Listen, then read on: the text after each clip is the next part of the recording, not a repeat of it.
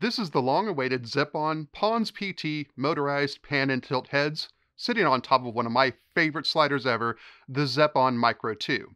This review is going to be a bit on the long side, but I'll provide chapters so you can skip around if you need to. But this review needs to be a bit longer because answering the question of is it any good is simply not a quick answer. It's important to note that Zeapon did not send me this to review.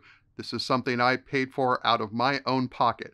It's something to keep in mind when I give you my final thoughts on this whole setup.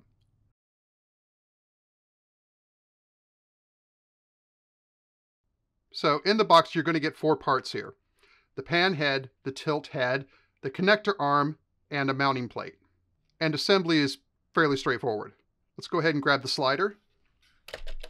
So the first thing you want to do is to put on your mounting plate. This is going to provide a more stable surface than if you just mounted it directly to the slider. Now I'm going to put on the pan head.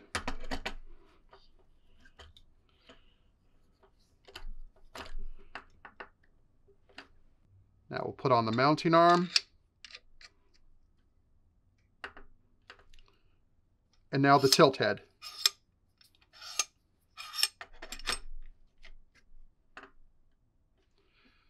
And that's it. It is together. Now in the kit, you're going to get a small mounting plate for your camera as well, just a standard 1/4-20 mount. The plate here on the tilt arm is actually magnetic. So once you slide your camera in,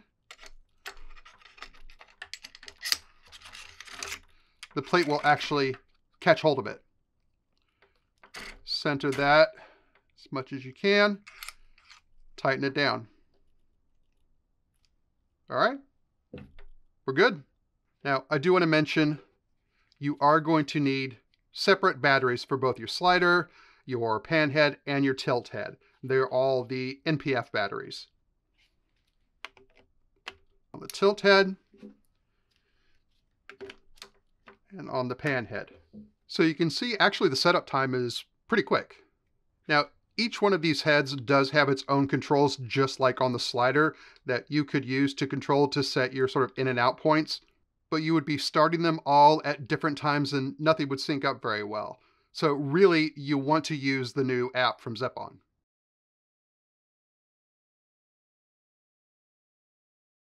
Now you want to make sure you're using Zeapon's latest app they released, I think it was a couple of weeks ago. Fire it up. You get this tips message, click OK. If you have everything turned on, the slider and the 2 heads, it should detect those automatically. So just click done, and here we are.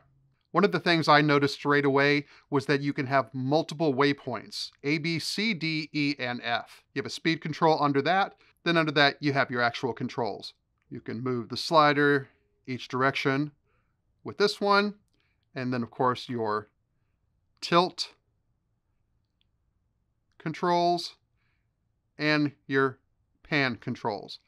Now, you can move the slider and either pan or tilt at the same time if you want to.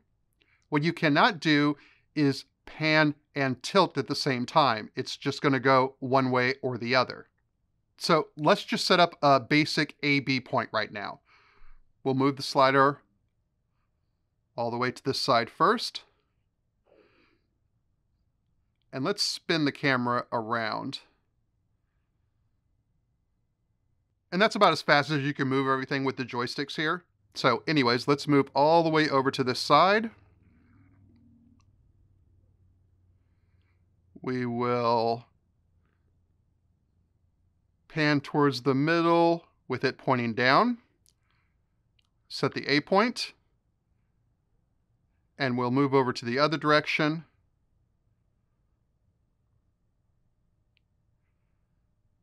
And we'll just stop there. And now we will pan over in this direction. And let's point it up as well. And that will be our B point. You want to set the speed to whatever you want here. I'm just going to stick with 50% right now. Now, at the bottom here, you have an option if you want this to loop. And of course, the play button will start the move. That button will switch over to the different modes. So for now, we'll just do one movement, no looping. So we'll hit play. And now she's moving. Now there are definitely some quirks to this app, which I hope Zeapon is able to tidy up. And here's the first quirk. Since we chose not to loop, you would think if I just hit play again, it would just do that same basic movement, but in reverse. What it actually does, if I press play now, it actually quickly moves back to my original A point. Nothing's in sync here, and it's moving much faster than it's supposed to. Now that's it back at its A point, now it's going to go back and move slowly at 50% speed over to the B point. Now, what I can do is stop it, click the loop button, hit play. Now it's going to quickly go back to its A point. Now it's moving at 50% speed to the B point, and we should see it move at the same speed, but in a loop. And there it goes. And it will keep looping for as long as I want it to. But for now, let's go ahead and hit stop. Here's another little quirk. What if I didn't like that speed after programming all that in? Well, unfortunately, you cannot. The speed is now locked. What you would have to do is go back to the main screen, click done again to get back in, and then you can adjust your speed. We'll take it up to 75%, hit play. It's going to reset itself over to the A point. And now we're moving at 75% speed. Thankfully, I didn't have to redo my waypoints though. It kept those settings from where I had it previously. Now let's say we wanted to add a waypoint, a third waypoint. Once you have set your A and B waypoints and clicked play, you cannot then add additional waypoints. You will have to hit the reset button there in the top right corner and start over again. So you have to set all of the waypoints that you want initially at first. That will be our A point. Move to the middle, and let's say we're going to point the camera down a little bit. That will be our B point. We'll move the slider a little bit more, and let's pan this way a little bit and go down a little bit more. That will be our C point. And we'll move back over to here, and maybe the camera goes back up. Obviously, these are sort of insane moves that you would never actually use, but I just want to be able to demonstrate all the different waypoints. And now we've set D. And let's set the speed to 50% and hit the loop button, because this time I want to move back and forth between all those waypoints. Hit play.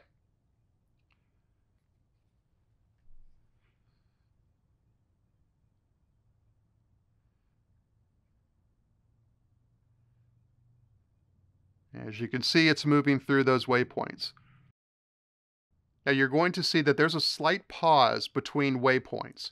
I've talked to Zeapon about this, and they said they're working to try and correct that so that pause won't be there anymore. But there's a bigger issue. This is my biggest issue with the Pons PT right now.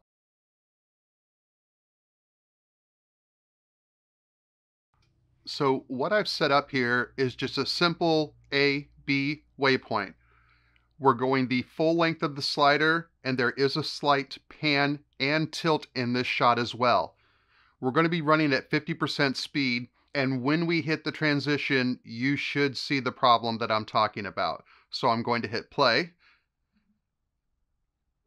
and it's resetting back to the A point.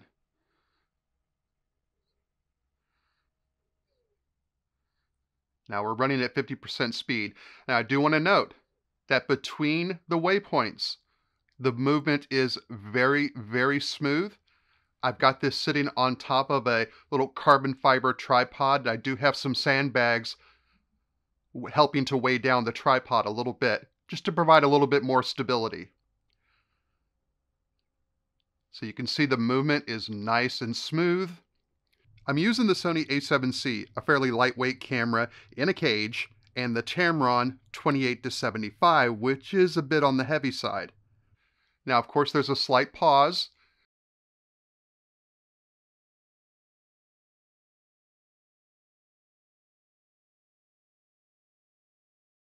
Now, when we get to the next waypoint, we'll see if the sync issues, I guess I would call them, between the slide and the pan and the tilt crops up on us. So let's see what happens when we get to that transition point.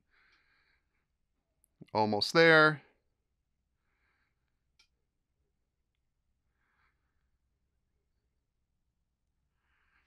Just a slight hiccup.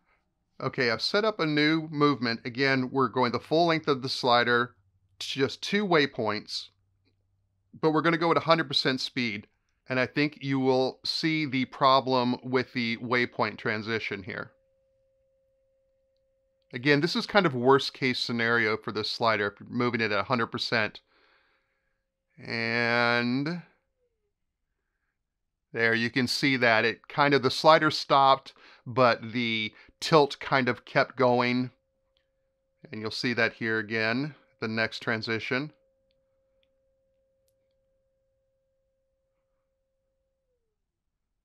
See, not quite perfectly in sync. Now what I've done here is set up a much wider shot with much more pan and much more tilt than the previous movements. And again, we're at 25%, and we'll see how everything looks.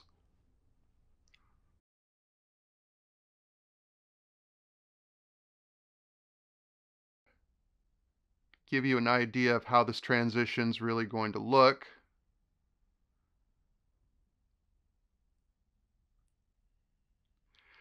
There was a little bit of out of sync movement, but it wasn't too bad. I mean, you'll have to judge for yourself if that's something you could live with. For example, if you were using this kind of setup with an interview and you were actually filming those transitions and you were including that in your final piece, you'll decide for yourself whether or not that was acceptable. Now, again, even at 25%, using that in an interview kind of situation, that might be a touch on the fast side. What I can tell you is that the slower you set the system to, the less of that out of sync movement you see. It just seems to handle it a little bit better. So the faster you go, the more exaggerated the problem becomes. So if you stay at a slow speed, again, decide for yourself whether or not that is acceptable for you. You can mount the camera sideways on the system, like if you want to try out one of those Inception shots, which we're going to do here in a sec. Just make sure you raise up the camera enough so that this bottom plate doesn't bump into the motor. Of course, if you've got a flip out screen, be careful with where you position that as well.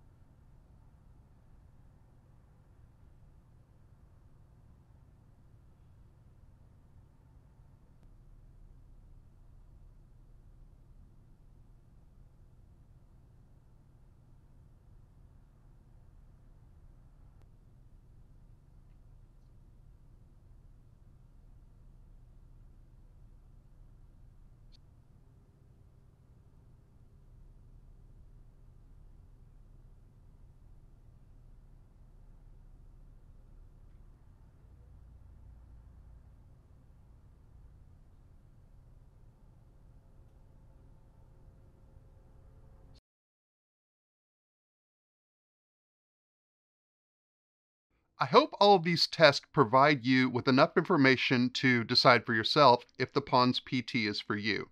I did want to mention that there doesn't appear to be any bundle deals of the Pons PT and the Micro 2 slider at this time. I already had the Micro 2 slider, so I just had to purchase the Pons PT itself, which was $600, I believe, at the time of this review. So with that being said, is the Pons PT for me? Am I going to keep it? I am. Does it have flaws? Yes, it does. So then why am I going to keep it? I shoot a lot of product videos, and with product videos, the issues that the system currently has with waypoint transitions doesn't really impact me. I don't actually shoot the transitions of different directions. I've been talking a lot with the folks over at Zeapon since I received this unit, and they've told me that they know about these issues and are actively trying to address them. And in my opinion, these issues do seem like they could be solved with the firmware update. It certainly doesn't seem like the issues are from design flaws. And I remember back in the early days of the Micro 2 slider and some of the issues it had when it first came out, and indeed, they did release a firmware or two that addressed those issues. I'm betting on Zeapon doing the same thing with the Pons PT. Now, I'm not trying to make excuses here for anyone, but I imagine trying to integrate a brand new pan and tilt system with a, 2-year-old slider probably isn't the easiest thing in the world to do. Again, keep in mind, I paid for this thing out of my own pocket. So right now, for the money I spent, the system works for me and the way that I shoot. If they can perfect the waypoint transitions, then that's a bonus for me. My alternative was to look into something like the Rhino 2 at $2,300 or so, or the Syrup Genie 2 at close to $3,000. Right now, I feel like I'm getting my $600 of value out of the Pons PT as it stands right now. So I hope I was able to provide you with enough information to decide for yourself if the Pons PT is worth your money. And if you do decide to pick this up, I'd really love to hear from you in the comments and what your experience has been with it. Thanks for taking the time to watch. Have a good one.